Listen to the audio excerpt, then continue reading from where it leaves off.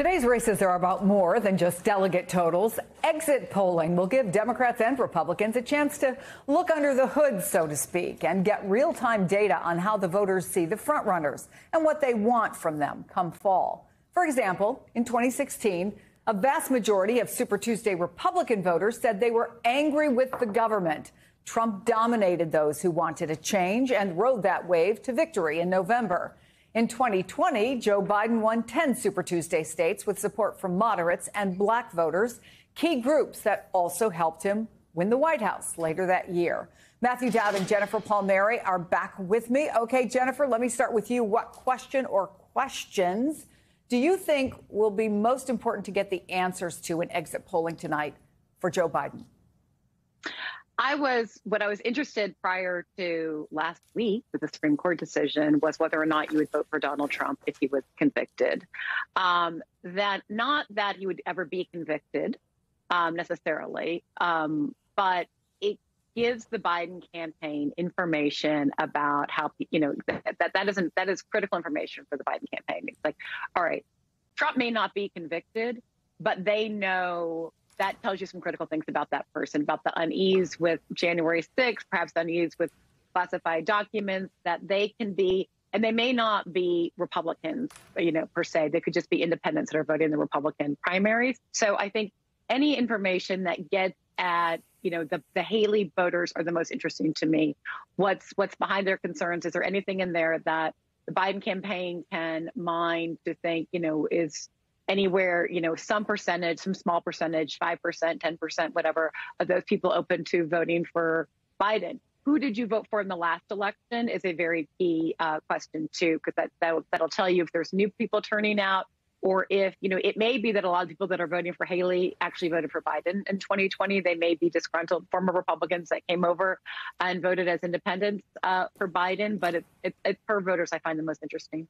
Let me ask you about the Republican side, if I can, Matthew. And I think both the inclination and the reality for folks around Trump is let's let Trump be Trump. I don't know that exit polling is going to inform what his messaging is on the campaign, but certainly it can help his campaign with ads and things and then down ballot. So what are you going to be looking for?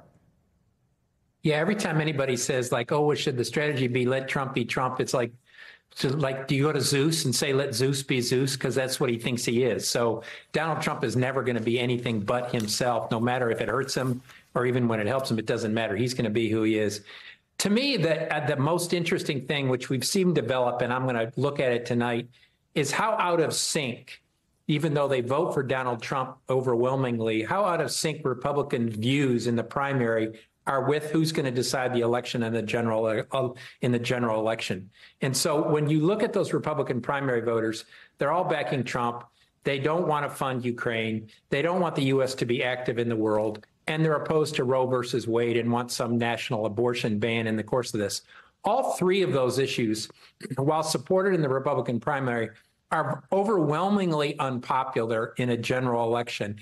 And you can't find the same thing dynamic among Biden primary voters. In almost all cases, Biden primary voters are right along in sync primarily with where the general election is. And so to me, the most interesting thing is how the Republican Party, and we'll see it tonight, we'll see if we see it tonight, continues to be, even though they are going to vote for Donald Trump and all of that, how way out of sync they are with the average swing or independent voter, a majority in the general election. So how do you use that? And I'm thinking particularly because let's not kid ourselves. Not only is the House, control of the House at stake, so is control of the Senate. They're both obviously so incredibly tight right now. How do you message if you're a Republican in a swing state, a swing district? Well, if you're a non-Donald Trump candidate, it's going to be very hard because he uses up all the oxygen in the room. You have to try to, and even though they don't do this, which I never understand, they refuse to separate themselves from Donald Trump. They keep going along, I guess because they're afraid of his primary voters in a primary. But what we learned, let's say, for example, in the Michigan vote in 2022, is all three Democrats won overwhelmingly against Trump-backed candidates. All the Trump-backed candidates continued to just lay themselves on the line for Donald Trump, and they lost badly. And so if you're a Republican candidate, even though I think most of them don't have the courage to do this, in order to win in a swing state, which is where this will be fought for the House and the Senate and governor's races, is you have to separate yourself from Donald Trump, because among those swing voters, he's toxic.